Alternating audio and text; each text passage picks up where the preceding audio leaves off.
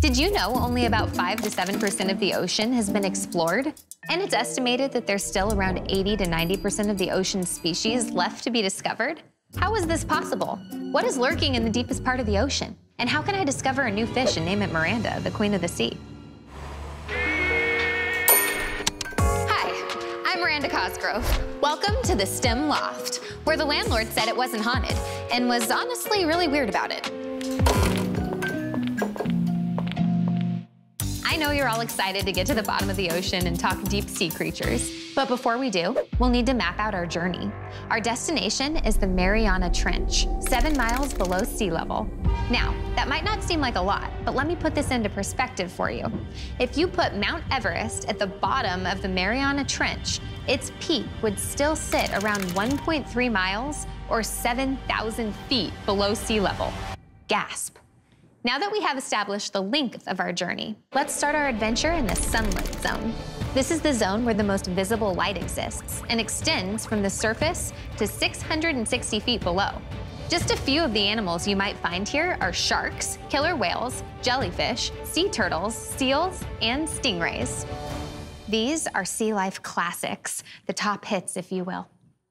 Now, let's dive around 3,300 feet deeper to the Twilight Zone, where temperatures stay close to freezing and the water pressure can reach 1,500 pounds per square inch.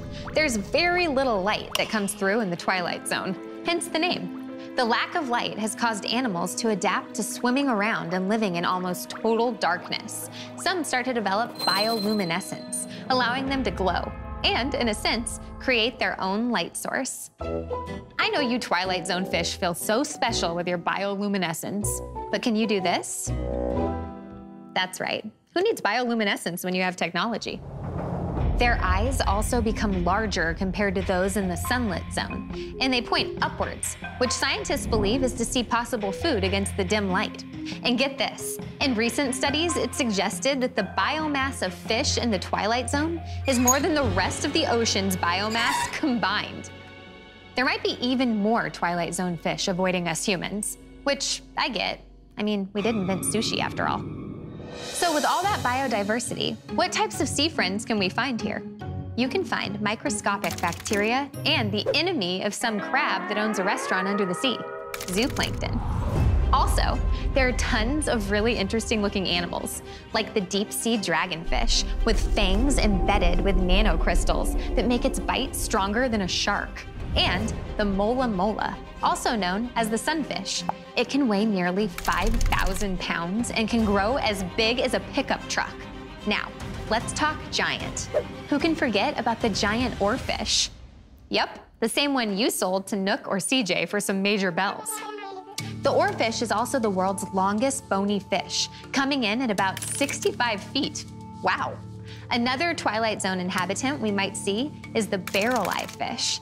This fish has 2 bright green eyes inside of its transparent head. Yep, I said transparent. You can look through its head and into its fishy eyes, and those fishy eyes allow it to collect more light. Now, you're probably thinking, those are some pretty creepy creatures. No way can they get any creepier than that. But oh, they can. Let's keep diving between 3,280 feet to about 13,135 feet to the midnight zone, where no sunlight is able to reach this depth. In the midnight zone, you might see some animals that are able to travel between the surface to depths of 6,000 feet, like the narwhal, who dives to these depths up to 15 times a day in search of food. Even more impressive, the Cuvier's beaked whale can dive 9,800 feet down, which makes it the deepest dive documented of any mammal. Prepare yourself, things are about to get weird. Okay, close your eyes. Now, what do you see when I say goblin shark? Does it look something like this? Pretty close, right? Their large snout is covered with specialized organs that help it sense electric fields created by other fish, and its mouth is filled with jagged teeth that literally come out of their heads to eat their prey. In fact, they have so many teeth they can't even fit them all in their mouth. A famous inhabitant of the midnight zone is the deep sea anglerfish. This fish has a gelatinous body and an enormous head and a giant mouth filled with super sharp, translucent teeth. They have a little fishing rod on the top of their heads that uses bioluminescence to lure prey towards them. So if you're ever in the midnight zone and see a little flashing light, don't investigate. Okay, so let's continue on into the Abyssal Zone, not to be confused with the Abysmal Zone.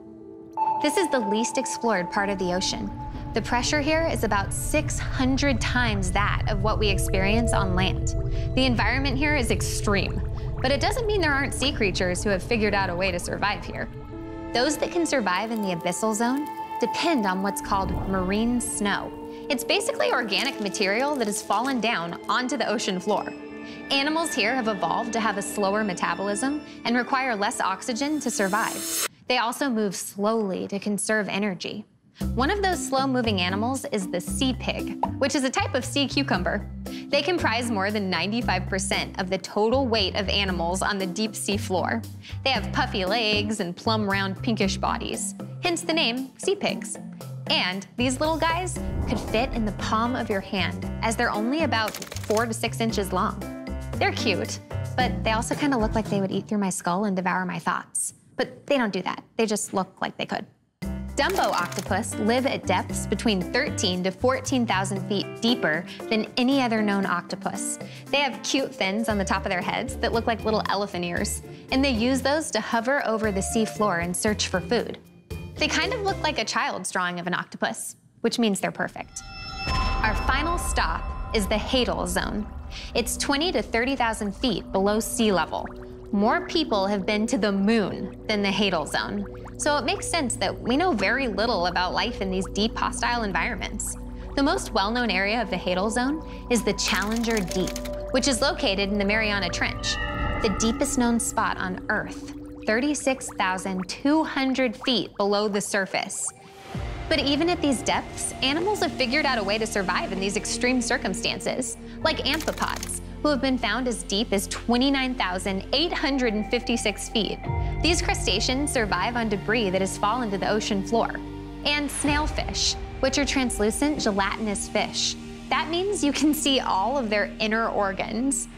And the deepest fish we know about is the cusk eel, which was found at depths of 27,000 feet.